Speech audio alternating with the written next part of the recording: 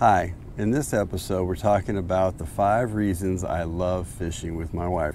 First of all, she's the eye candy. I've got lots of fishing buddies, but none of them bring me as much just joy and delight when fishing as having my wife along on the boat. 2, I've learned that taking my wife fishing helps in that she doesn't ask me to fish less often. She doesn't come with me all the time. I mean, she might come fishing with me 5 or 10 times a year, but I fish 80 or 100 times a year. And by taking her with me, she kind of understands why I go fishing, how I go fishing, what's going on out there, and she doesn't end up asking me to fish any less. 3, she doesn't ask me to spend less money fishing. By coming along with me, she can see that I really do need, at least for the fishing goals that I have, the kind of boat and the equipment that I'm using. And then I'm on the frugal side. There is a Redeemer, Jesus, God's own Son, precious Lamb of God, Messiah, Holy One. Right?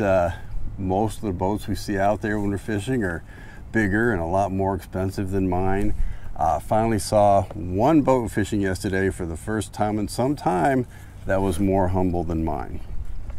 4, by taking my wife fishing, she's more willing to cook my fish for me. She kind of gets a greater appreciation for how hard the fish are to come by and the satisfaction of catching the fish, bringing the fish home, cleaning the fish, eating the fish. It makes more sense to her, and she kind of has less of this thought that a lot of women can have, that, boy, those fish would be a lot cheaper if you just bought them at Walmart, because, you know, she sees the farm-raised catfish and the tilapia, so that's a temptation women have. 5, she's more supportive of my fishing buddies. She sort of has this idea. She can picture it in her mind because she comes with me every once in a while. She can picture in her mind what we're doing out there, what we're talking about, how we're trying to relax, how we're trying to support and encourage each other. And this sort of spills over. It's like my fishing buddies, her heart grows toward my fishing buddies, and she cares about them, and she prays for them, and she wants them to be blessed and to succeed. So by taking her out there a few times a year, you know, when I get home, she's eager to hear, hey, how many fish did you catch? Did you bring any home? Did your buddies have fun?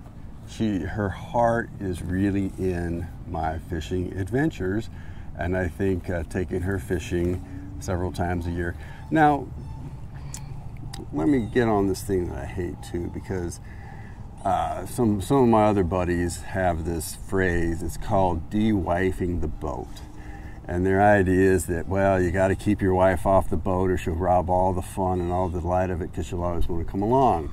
So they say, okay, sometime early in the year, pick a windy day, seat her in the front of the boat, run the boat too fast and make sure the waves kind of beat her up, and make sure she has a lot to drink and, you know, needs to pee, but she can't make it back to the bathroom, so she really has to hold it. So this idea that de-wifing the boat, the goal is to make for an uncomfortable fishing trip for your wife, so that she stays at home and lets you have your fishing thing. Seems like the dumbest idea ever to me. I mean, my wife is a precious gift from the Lord. The Bible says, he who finds a wife finds what is good and receives favor from the Lord, and that's certainly been true in my case. So if you're inclined to, you know, de-wife your boat or always leave your wife at home, may I gently submit to you that maybe you're doing it wrong. Take another look in the good book. Don't let it pass you by. Let the Holy Spirit talk. Walk through the written word of Jesus. Take another look in the good book. Don't let it pass you by. Let the Holy Spirit talk. Walk through the